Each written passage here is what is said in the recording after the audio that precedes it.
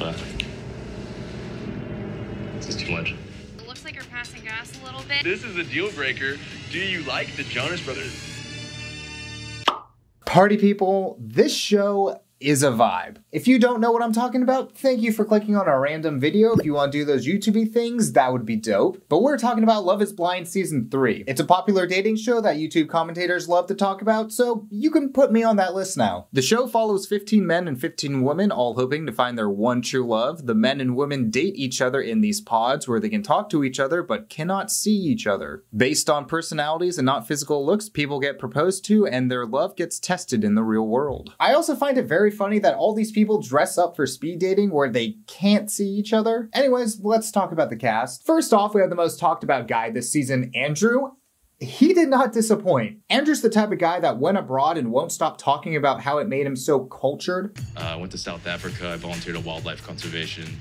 That's where I discovered wildlife photography. 20 days spent in the bush, getting up into sunrises, dealing with the mosquitoes, hiding from the sun under a Maasai blankets, enduring the scent of decaying carcasses. Yeah, I'm so glad you got to take all those photos of decaying animals. That sounds awesome. He's also that guy that's trying really hard to prove that he's not a virgin anymore. You're synced up like that, every caress on the nipples, on your arm, a tongue down your tummy, like both people enjoying every second of it.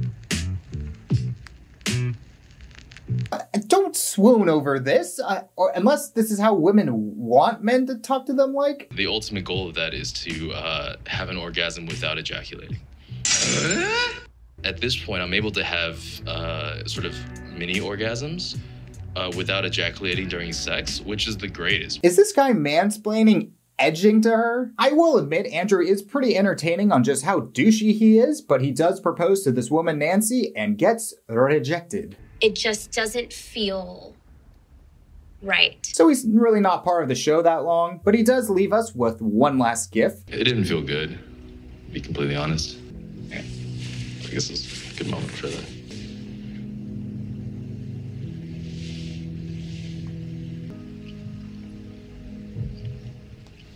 I never thought I could care for someone that would bring me to tears. You never thought you would meet someone that would bring you to tears?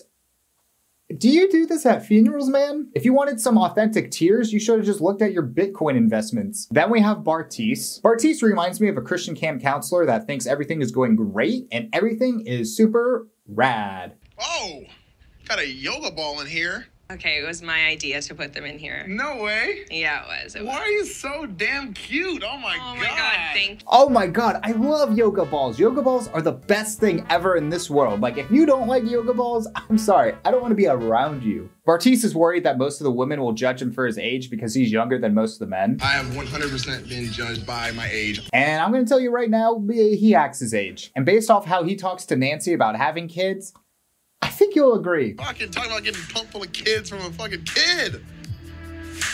Dude, I'm glad you're not swooning after that talk, Nacy. Bartise and Nacy end up getting engaged, and I just can't wait for Nacy to explain to Bartise what edging is. But Nancy's just really excited thinking about all those things her future husband gets to do. When we're old, yeah, you're gonna be wiping my ass. And I already told him that, and he said he wouldn't, but I'll make him do it anyways. That was a really specific thing to say right after you get engaged. Like, was that something that kept you up at night? Then we have Raven, who's a self-described serial worker outer. I'm like a serial worker outer.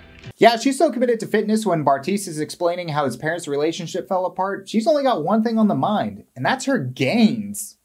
Essentially, the whole group of us has put it together that this is the man that my mom was engaged to. My dad, when he found out, threw a fucking fit. And so that was the beginning of the end for my parents' relationship. And this is crazy that I felt comfortable enough saying that. Like, I would never have thought in a million years I'm gonna share that fucking story. I can't believe I just did. Oh, that's good. Yeah. Man, imagine what it's like to be your therapist. All right, so did you discuss the cycle of family trauma with your mother this weekend? All right, Raven, we're supposed to be working out our feelings right now and not our bods. But the worst part is that Bartise hears her working out the whole time. While you do your jumping jacks. You can hear it? No, yeah. Oh, damn. Why I heard is it during that story, that monologue I was telling. I was like, oh my. Yeah, that's pretty bad, but at least she's learned her lesson now and she'll listen to people when they're talking to her. Bartise gets as deep as he's ever gotten in his life, and the person that's listening to him is doing a fucking workout. No, that's funny. Damn, that's so Raven. But the only thing that can stop this serial worker outer is her future fiance SK talking about his parents' polygamy relationship. I come from a polygamous family. My dad has more than one wife. Raven's like, Bartise, I've heard about parents getting divorced, but a husband with 2 wives? Now you have my attention. But when SK proposes, she almost literally walks out the door. Will you marry me?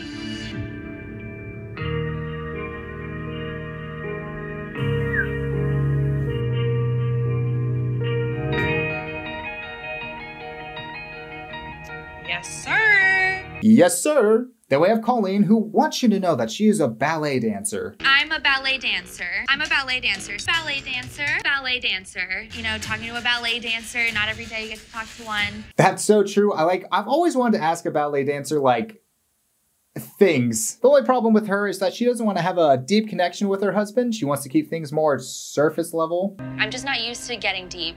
I don't want to say I'm like shallow by any means, but I'm comfortable with keeping things surface level and fun. I know for sure I don't want a shallow marriage relationship. I don't know, I've never been attracted to that. This is such a problem for her when she mentions her surface level relationships. This is how her parents react. Because you guys know me, like I don't get deep. Like, you know? Yeah, opening up a bottle of wine, no problem. But to people, ugh. She ends up getting engaged to Matt, who desperately needs to talk about his problems. Straight out of high school, we ran to the Justice of the Peace and signed the paperwork to become legally married. I found out she cheated on me, so she called me and she told me she was pregnant. Pregnant by the other guy, and that was the last time I ever heard from her. Okay. Yikes. He's a guy that when this was being filmed really needed therapy, so I think this relationship might need a bigger investment than just being surface level. Then we have Cole. Cole is like Zach Galifianakis from The Hangover. Like, he means well, but he just says and does things where you're just like, what are you doing, dude? Oh no, you're a nurse. Yeah. What do you mean no? No, nurses are off the table for me. I don't do nurses. He doesn't seem like a bad guy. He just like doesn't really know how to read the room at some times or even pick up his own room. There's nowhere good to angle you. Let's try like TV area. Oh, it's very you. It's dirty. Yeah, what I expected. Cole, you knew when you left for the show there was a possibility of you bringing back your future wife to this apartment, and like, you couldn't even flush the toilet. He gets engaged to Zay, who is bossy. Let me help you out there. We don't need any more on this side. And if you want to like maybe pick up your towel sometime and maybe not like throw it across the coffee table. Is this dirty? Mm-hmm. Do you know where you can put it? Like a laundry basket. Really? Yeah, these two's dynamic is more of an out-of-control child and the mother who's just over it. Then finally, we have Alexa and Brennon, who have the most stable relationship throughout the whole show and honestly are a little boring. The most notable thing that happens to them is that Brennon is willing to convert to Judaism, and Alexa's dad tries to help Brennon out by finding a knife for the circumcision. We need to make sure I got this. Oh, yeah, brought the knives out. So I got this so you can bite on some. Oh, thanks. I appreciate that. Which knife do you want? You know, I respect the creative thinking from Alexa's father. Usually dads are like, hey, if you hurt my daughter, you meet my shotgun. But this guy's like, hey, you're marrying my daughter and that makes me really happy. So happy that I want to cut your dick off. So you don't want to meet me when I'm pissed. So all these couples get to go to a resort and test their love in the real world. But whoever's filming Raven and SK's scenes really got artsy with the shots. Or he might like think my face is weird, not like my hair. And focusing on Raven's feet. I think like I'm probably more like physically awkward person. No, but I want us to be able to. Most of the couples have little problems here and there popping up, just like Zay and Cole, who just can't find an interesting topic to talk about. Really? Okay. This is a boring conversation. Let's talk about something awesome. What's your favorite big cat? Damn, Cole, you must have some pretty boring conversations if you think what is your favorite big cat is the start of an interesting conversation. After seeing all the girls, are you having any second thoughts?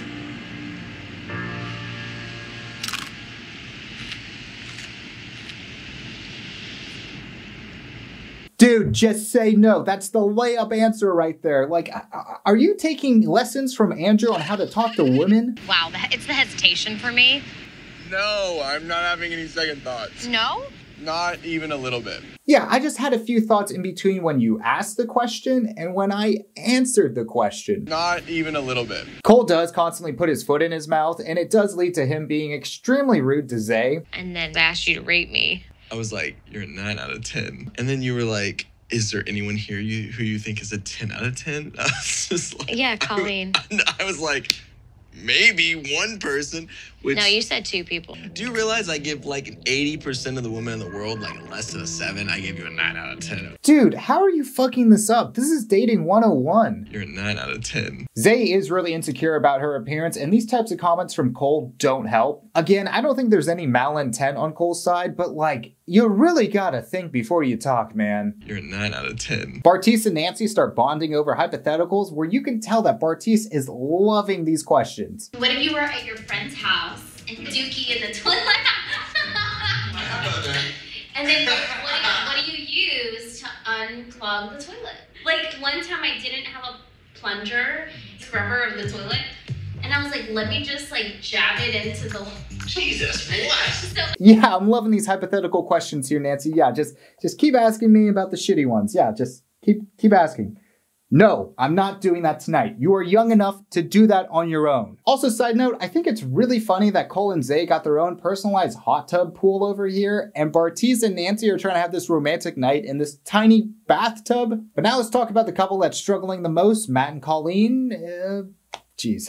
Buckle up, guys. So at one of these group hangouts, Cole and Colleen start talking to each other. In the pods, Cole and Colleen had a connection, but Cole wanted more than a surface level relationship for a marriage, which, yeah, I get that. But at this gathering, Cole says that Colleen is more the type of girl he would go after in the real world, and Colleen also says that Cole is the type of guy she would go for in the real world. Who would your type? Really? For sure, like, you would be the person who I would go to in a bar. But I'd like, approach you in a bar too, by the way. this, you would be someone in the real world. It is a little flirty, I guess, but the way that Matt handles this, wow. I'm not kidding here. He tries to leave the show. Pages. No, please, can we? No. I'm out.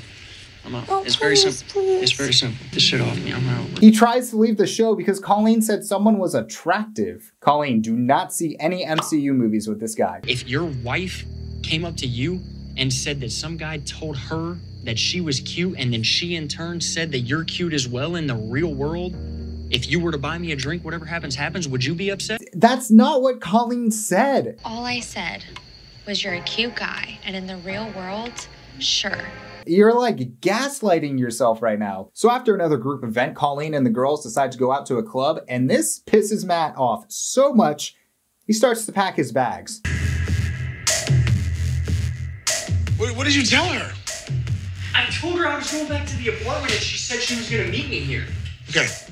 And instead of coming back with me, she went to the fucking club. But here's the thing, Matt was so drunk he forgot that he was supposed to go to the club with the girls and that Colleen had FaceTimed him asking where he was. As a group, we were like, let's go to the club after like this little party that we're doing. The girls went in one Uber, the boys went in the other, and we were waiting for them, and we FaceTimed you, but you don't remember the FaceTime.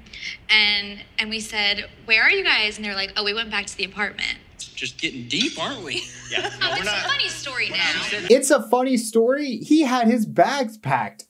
You need to hear more funny stories. I do think it's pretty revealing too that Matt's friends explicitly say they want to hear Colleen's side of the story because they know Matt's a yeller. We don't want to hear your side. I'm sorry. I want to hear her side. I know your side. You yell.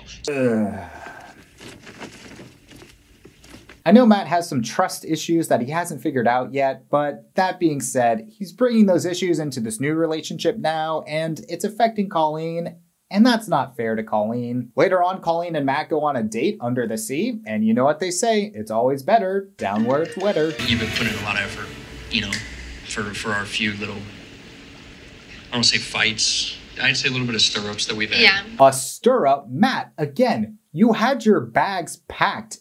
Fights aren't exclusively happening in the boxing ring. Could you see the rest of your life with me? I just. Colleen, stop playing games. Don't play games? Dude, you threatened to leave her twice now. If anyone's playing games, it's you. No, I'm not playing Tell me games. how you feel. I just... Say it. Say it. No, I just... Say it. Say it. Say it. Say it. No. Say it. I just, Say it. She would if you would stop interrupting her. So yeah, if you weren't able to figure it out, this may not be the best relationship, but don't you worry. If you weren't able to pick that up, the music will spell it out for you.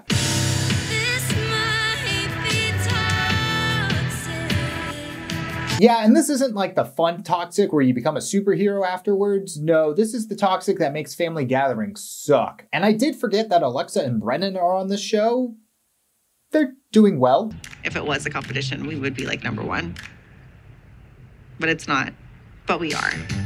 Yeah, I know that sounds bad, but she's absolutely right. Then Bartise continues to think that he's more mature than he actually is. I'm gonna say this in the order I don't normally say it. Swallow, open your mouth. Yeah, and don't chew. Cole tries to make dinner for Zay, but he sucks at cooking. Yeah, Cole's so bad at cooking, Zay just takes over. This is a very white, not seasoned piece of chicken. Please season it. Okay. Don't worry though, because this quickly becomes a Will Ferrell movie, and Zay's more of a Hallmark Channel gal. I forgot to tell you. Oh my gosh, with cooking chicken. What is wrong with you? Jesus, shots fired. So they have an argument, and this leads Cole to ask Zay if she still wants to marry him. Where are you at? Are you actually gonna marry me? If I could make a decision off of the pods and off of the last 2 weeks, I'm 1,000% in. Like, You're that kind of 1,000% stuff. in. He is dumbfounded that she still wants to marry him. And then this all spirals into Cole thinking he's got one major gotcha on Zay. Are you bipolar? We're having a very serious conversation, What so did I'd I love ask to you know. just now? I asked you a question. You asked if I was bipolar. Oh, are you bipolar? He looks like he just solved a mystery and is trying to explain it to everyone like, yes, it was Mrs. Johnson in the bathroom with the knife. What was the motive? Well, she was tired of him never picking up his fucking towels. Also, apparently Zay isn't bipolar, so that was a big swing and a miss by Cole. Yeah, sent the wrong person to jail, bud. So now the men and the women split apart to go to their bachelor and bachelorette parties, and I love the juxtaposition of the women going to the strip club and then the men staying up late to talk about their relationships. We're happy. I'm happy. This is real. I can tell y'all how I feel. You did this because you fucking cared about your feelings, and I'm happy about it, man. You know, I'm glad the girls aren't having deep talks, because I know how Raven would react to that. Eye contact. The strippers tonight, it's out of my comfort zone, but they're nice. You know, it's nice to like throw the dollar bills. Okay, for Colleen's sake, nobody show this to Matt. So the big day has finally arrived, and I'll give you the little highlights for everyone's wedding. SK and Raven don't end up getting married. I do not. But don't you worry, they are still together at the reunion show. Nacy says yes to Bartise, but Bartise is not feeling it. I do not. They decide not to talk about their problems at the altar, so they go outside next to a window where everyone can see them. Gone through in the real world with you. Nacy's family isn't super jazzed that this is all going down, so they mob over to Bartise and Nacy, and they look like they're about to break some legs. Here for a reason. No, he did not. So now we all brought you listen for here. a reason. Bartise, you should do yourself a favor and roll out of here like a yoga ball. Zay says no to Cole and then just goes off on him at the altar. You have disrespected me. You have insulted me. You have critiqued me. And for what it is worth, you have single-handedly shattered my self-confidence. Everything in me and the logical part of my brain tells me that love shouldn't feel this way. Love shouldn't hurt like this. I can't marry you. Jesus. And then when Zay walks away, all of her friends start clapping. Okay, yeah, I know he's a little immature, but God, even the priest was like, damn, that was rough. Alexa and Brennon get married? I do. Yeah, I know. Shocking. What is actually shocking, though, is that Matt and Colleen get married. It speaks volumes. I love you to death. Absolutely, I do. I want to marry you. Absolutely. Ugh. I'm going to talk about this more in a second. Then at the reunion show, everyone is roasting on Cole. The person, not the rock. The truth, you can start with that.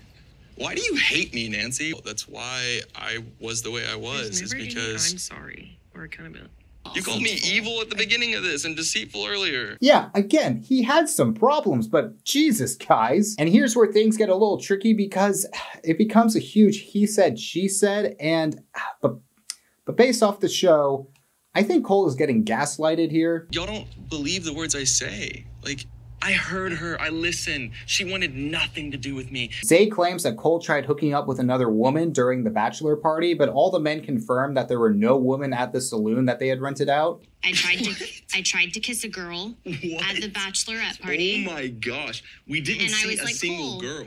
What did she say? And you were like, no, you said I'm engaged to get married and I just want to kiss one more girl. And she was like, no, I don't. I think the phrasing was, I don't do cheating. And I said, literally never happened. Cole, Y'all know y'all went I somewhere. know that, Y'all always go after, during the bachelor party, there were no girls anywhere on it. The men say they can't confirm or deny if Cole went somewhere else afterwards, but Cole said he didn't. Where did we go, Brennon? I don't know, man. I was blasted, bro. I had like 20 shots and then like 20 beers. Like, I don't know what to tell you. Yeah, and we didn't go anywhere because of that. We got Ubered home, dude. And then I jumped in an Uber after the bar, so I don't... That's news to me. I'm not saying anybody's right or wrong. I'm just saying... Zay also claims that Cole controlled her eating habits and refers to one time where Cole didn't want her to eat little oranges or cuties, but it didn't make the final cut. like the trying to control what I ate and me changing my eating habits. The cutie story that didn't make the cut. Lucky for us, though, Netflix released this clip at the end of the reunion show, and yeah, I see why it didn't make the final cut. It's pretty boring. In context of the clip, Cole's more saying she shouldn't eat the cuties because they're about to go out to eat and they just ate some cherries that we saw on camera. Oranges? Are you about to eat 2 of those? Maybe. That's a serving. You okay with that? You better save your appetito. And when Zay says she's only had some peanut butter and a banana, Cole is confused and even offers her his Pokeball. I've only had a banana and a scoop of peanut butter today. Big ol' sucker tonight. So. You only had a banana today? Mm-hmm. Why? Oh, I could definitely tell you, but I probably shouldn't. I don't want to say this invalidates Zay's stories, but I do think it's a little weird that the show wouldn't show this stuff. Like, you're telling me a reality TV show isn't going to follow a bunch of men during their bachelor party to another bar? Then regarding Cole's edit, there could be a lot we didn't see, but why wouldn't they show us? Like last season we had Shake on the show, and I genuinely believe the cast when they say he got a nicer edit than he deserved, but it's not like that edit made him look great. He still looked like an asshole. Like Shake's mom preferred his then fiance over Shake. Being very frank, I'm very much identifying with her right now more than you. She could find someone who absolutely loves her the way she is. And she's a wonderful person. And she doesn't deserve someone who gives her even 0.5% less. Like, I've watched the show a lot over the past couple of weeks, and I can say Cole's edit has been pretty consistent of being like the man-child that means well. I know the show wants to have that tension of will they get married, will they not, but the show has successfully pulled off that tension while making people look like dicks. I'm trying to give her the benefit of the doubt here, because we do see throughout the show that she's analyzing all these little things. So I understand why she thought Cole's comments would be directed like that, and Cole has made her feel insecure throughout this season. But again, I don't know these people, I have not been in their situations, and it is just a big he said, she said at this point. But now I do want to talk about my biggest complaint about this reunion show, and it's how they treat Matt and Colleen's relationship. When they start talking about Cole and Colleen's talk about being attracted to one another, this is what Matt has to say. I do have to commend Colleen for coming to me that night and immediately saying, this is what happened, this is what I said. You know, I did kind of lose my cool a little bit. Again, losing your cool, you were about to leave the show. I don't know why everyone on the show lets Matt get away with these types of comments because it underplays what happened in the show. And here's the thing, the show never asks Matt about his anger problems or if he's doing any self-improvement. It's just like, hey, he's married. He's fine. Like, I'm sorry, but Bartise is rightfully getting roasted out there, but if he said yes to Nacy, would he, like, still be getting the same type of heat? Like, if Matt has been doing some self-reflection and is improving on himself, I'd feel a lot better about this marriage. But, like, based off the show, it doesn't look like a healthy relationship. And this is the thing I've been trying to say from the start, is that this show actively tries for you not to look at the red flags. Like, Matt and Colleen's relationship based off the show is something that shouldn't be celebrated. The show never shows Matt and Colleen as a functional relationship. Like, maybe they are, but we never saw it. Also, I want to say, I don't fundamentally believe in the phrasing of this show. The term love is blind is unironically misused throughout the entire show.